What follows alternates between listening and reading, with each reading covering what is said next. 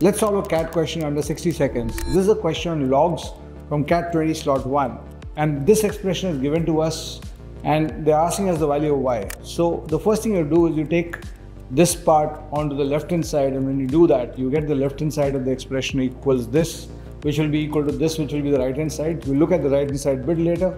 Now this, using the property that log a to the base b and divided by log c to the base b, we can write it as log a to the base c.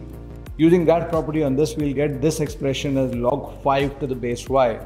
And if that is my left hand side, on the right hand side, log root 5 to the base 6 can be written as half log 5 to the base 6. Using the property 1 by a log b to the base c is equal to log c raised to a, which becomes a base, and log b to the base c raised to a. This value will become log 5 to the base 36, and that means if I compare this and this, left hand side and right hand side, I can clearly see that the value of y is 36, and that's the answer. Follow me for more.